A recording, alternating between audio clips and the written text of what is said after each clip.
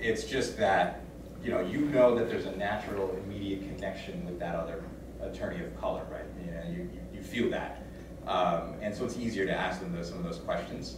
But I wouldn't have made it without the white sponsors at my firm. In fact, the two partners who helped me the most are white men who are at retirement age now. So you need them, and they're great sponsors as well.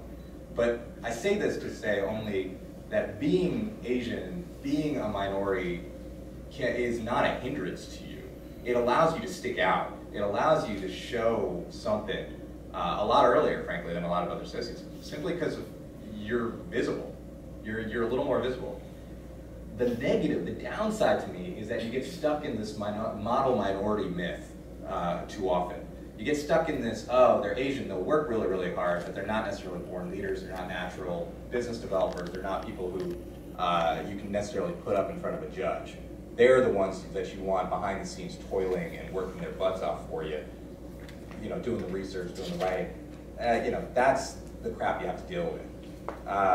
The other sort of flip side of that is, you also have to work through any other sort of stereotypical stuff that might come up for being Asian.